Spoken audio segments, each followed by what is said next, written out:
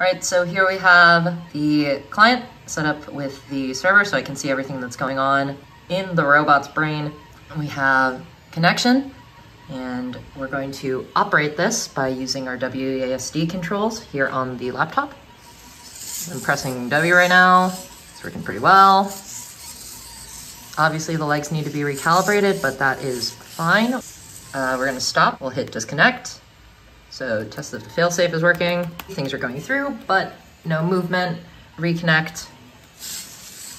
And we are A-OK. Test the flamethrower trigger. And just like that, we have made a robot. So we tried to make the frame flexible so that it could withstand hits, but I think we made it a little too flexible. We're not getting a whole lot of locomotion. Well, she's concerned. Yeah, that needs some work. Okay.